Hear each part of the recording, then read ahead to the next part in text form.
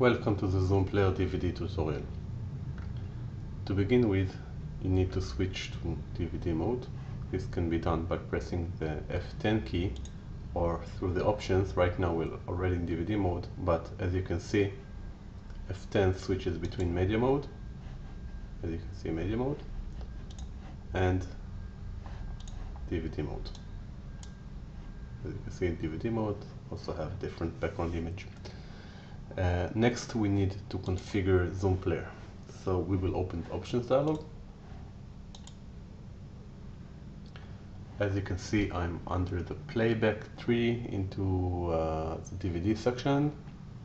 As you can see, there are several different ways to play the DVD, with the smart way being the recommended one.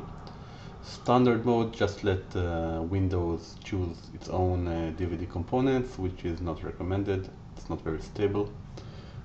Manual mode lets you build your own specification on how it should play. Again, this is more for testing.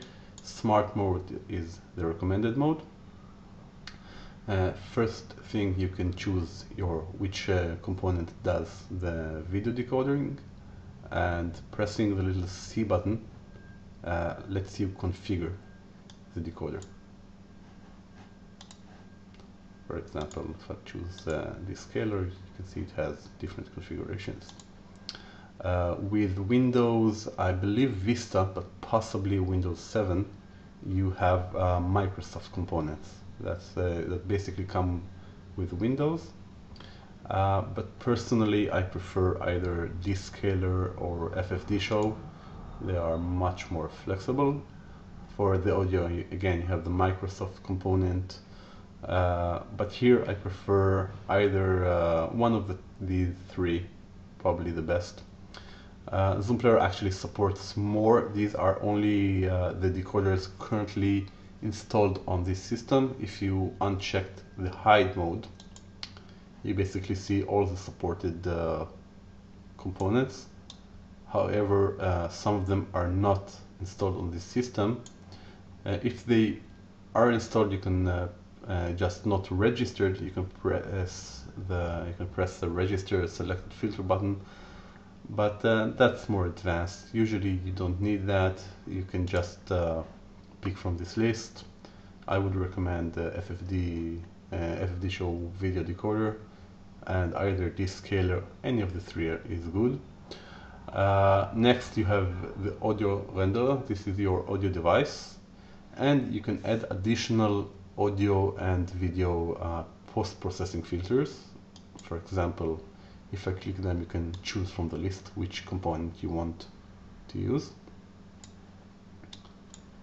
And you can select the DVD navigation filter. I wouldn't recommend changing this to anything but the Microsoft DVD Navigator, or some titles may not play. This is more for advanced users. Here you can set the color space. This is the format in which the video is outputted to your display adapter, your display card. Default just leaves everything as is. Some lower end system may benefit by specifying YV12, which is basically the format in which DVD is encoded in, and it uses a little bit less CPU power, but some systems may not support it, so leaving it by default is usually good. If you want to try saving a few CPU cycles, you can try changing it to one of the others.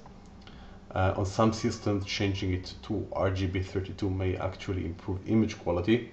This is usually with older systems, but using RGB is slower and will take more CPU power. Finally, you can choose the video renderer. For best quality, this really depends on your version of Windows. Usually one of the VMR 9s through MedVR will give you the best quality, but some like MedVR requires more powerful display hardware. and EVR is limited to Windows Vista and newer. It also works to some degree on Windows XP if you have the .NET 3 package installed, but it's not officially supported by Microsoft, so I can't really recommend it too much. After selecting the component, you can press the verify button, which tells you that everything is correct currently, and finally you can press OK. Now if you try to press play, Zoom Player will scan all the removable media looking for a DVD title, but if one is not found, you won't get anything. As you can see, I already have one. It's basically just a movie for an intro for a movie, but I also have it ripped to the hard drive.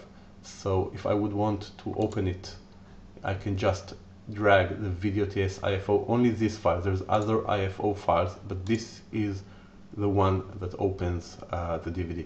So if I would drag it here, it will also open the DVD. Okay, this is just a trailer. Other things that may concern you is that in DVD mode the right-click menu is a little bit different. It has these DVD-specific controls which allows you to enable or disable closed captioning of subtitles. This DVD doesn't really have any. Choose languages or commentary tracks. Switch between chapters or DVD titles, and you have a few more controls like seeking to the root menu, title menu, chapter menu, etc. And you can seek to the next DVD chapters or the previous chapters, and you can skip to the next DVD bookmarks. You can see the right-click menu under Open Interface. You have the Bookmark Editor here.